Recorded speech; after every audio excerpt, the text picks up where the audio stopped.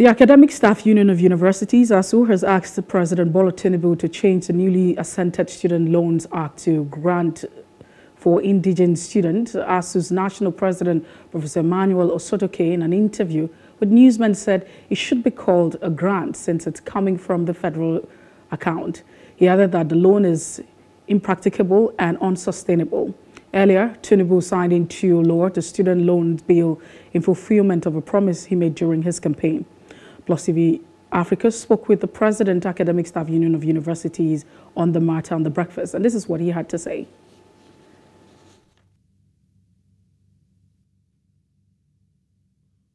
If that in the social media on this bill is correct, there is a good alternative to social education, full education, which is 1% of all the money collected by FIROs, collected by custom, from mineral and what have you. If all these are harvested and put together and well managed, it will grow. It will grow. Just the way the third country is growing. When you enter any federal university to the state university, what you see is tech farm.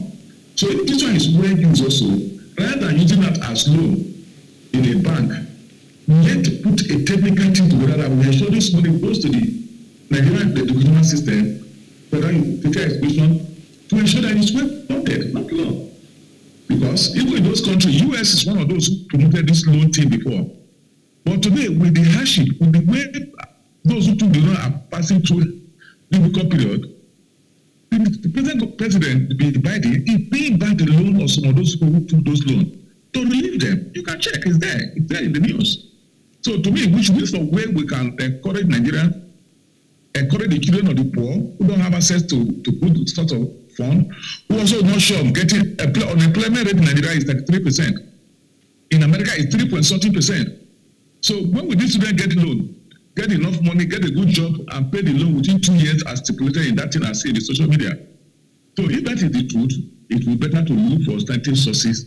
And if the federal government puts consult the academia, put a strong thing together, just like we did in 1994 that was a third fund, we will do to get alternative source that will generate funds to fund Nigerian university system, and then we will not encumbrance these children of the very poor, whose parents, like I said it, yesterday, in less than a bag of rice in a month.